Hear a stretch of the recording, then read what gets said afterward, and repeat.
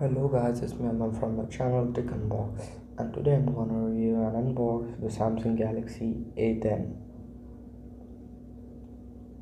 So let's see here. It has an Infinity V display, 13MP 5MP camera, 3400 mAh battery, 15.80 centimeter full rectangle screen, and then it comes with 13MP rear camera and 5MP front camera, and 32GB memory with 2GB RAM. So let me unbox this.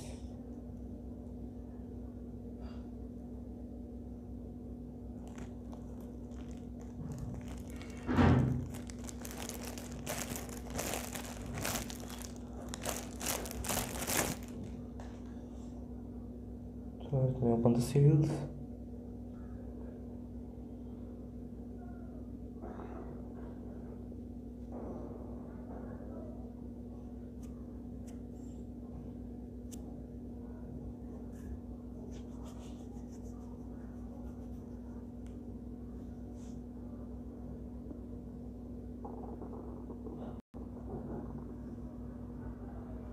So here comes the content inside it.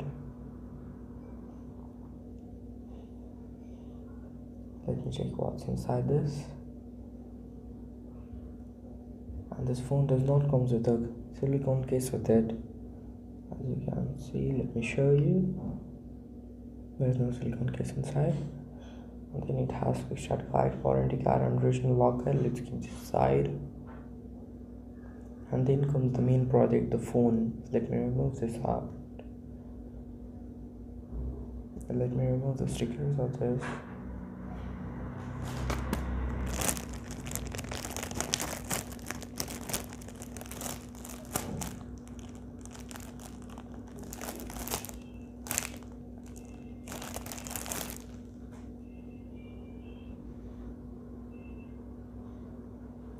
So here comes the other content inside the box. It has an adapted fast charger. This is a charging port, and then there's a something in it, as you see. And then finally comes USB cable, micro USB cable. As you can see, it has a micro USB port. So now let's keep this aside and take the phone. So here comes the phone. It has a camera and a flashlight and a Samsung branding over it. And then comes the speaker over here. And then it has volume button over here and power button over there.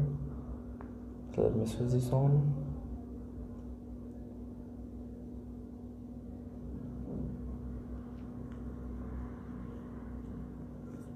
It's getting on.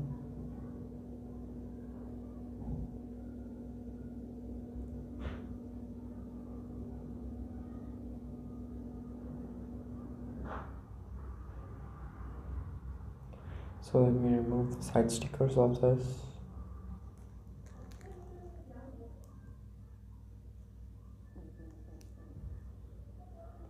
As you can see over here, it has a SIM tray over there.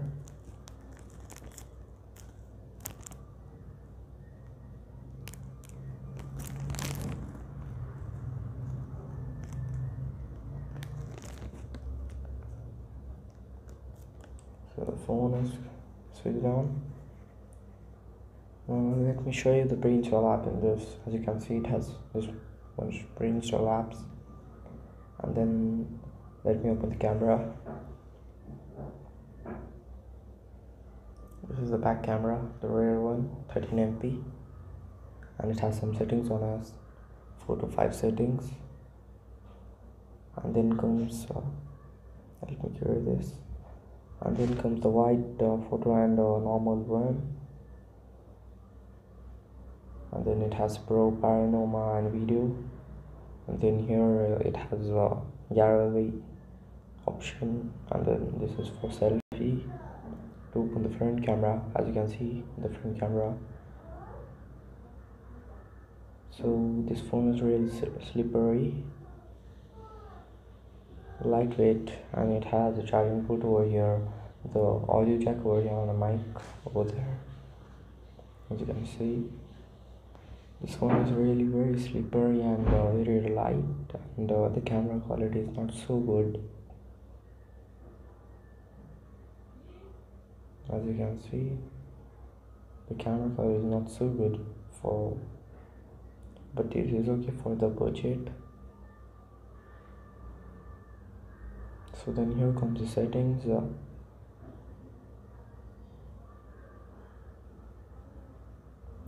So let me show you some pictures from this phone to you.